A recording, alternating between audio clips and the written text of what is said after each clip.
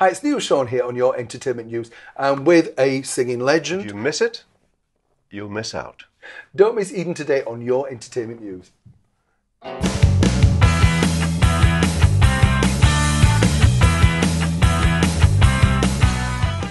You would have all been pitched as rivals back in the day, you know, because you're kind of like, are you Marty? Are you Joe? Are you this? Are you that? You know, because it was great publicity. But I guess at the time, were any rivalries, or was it all just for veneer? And now you must all just be laughing backstage with a cup of tea, going, "Do you remember when we did?" You know? Oh, that's exactly what we're doing. We're sort of going, "Oh, I think I need a cup of tea." And then you talk about the old days, and you have a good laugh. And now, you know, we see the funny side of everything because we are together, we're friends, and we've become you know, buddies. Yeah. You're right. In the old days, it was you were on and off type of thing, except, you know, in my situation anyway.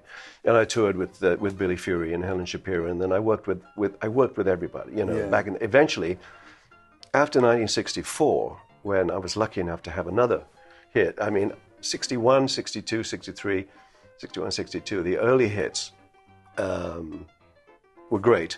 But then I suddenly was going, oh my God, you know, now what do I do type of thing. And then the groups came in. And I thought, oh, well, that's my goose is cooked. And then I saw an ad in the paper for Cadbury's chocolate. We're looking for someone to sing about drinking chocolate or something, go around. And it was a talent contest, and I was convinced, someone told me to enter it. Wow. I entered it. And it so happened that there was a couple of guys who were record producers in the audience there, and they said, you know, we want to make a record with you, and so they got me out of Cadbury's. I became the Chocolate Time Troubadour. You know, that's me, folks. Ta-da!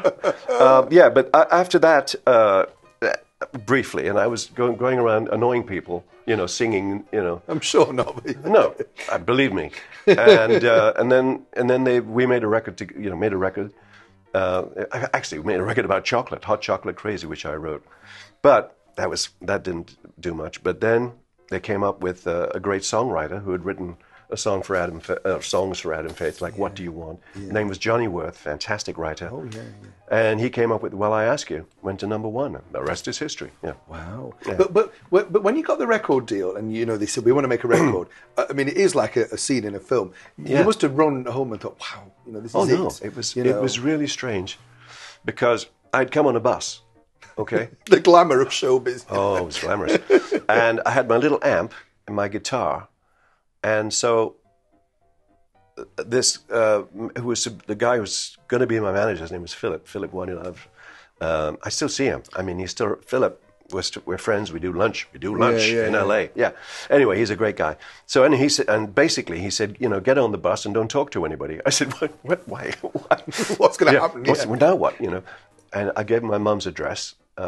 We lived in a place called Norbury near Croydon. Yeah. And basically, then they came around to the house and said, you know, we want to sign him to a contract and be his managers. And my mum's like in shock and said, oh, you know, really. And it's impressive, though, isn't it, in those days to get, you know, a big record label to come to your house. It proves how much they wanted you, really. You know what I mean? Because it's hard to imagine in this day and age, because you had to get clearance from your parents. You couldn't. Nowadays, I think you could just almost sign it yourself. You could do anything. Yeah, absolutely. Do you know what I mean? Yeah, absolutely. I mean.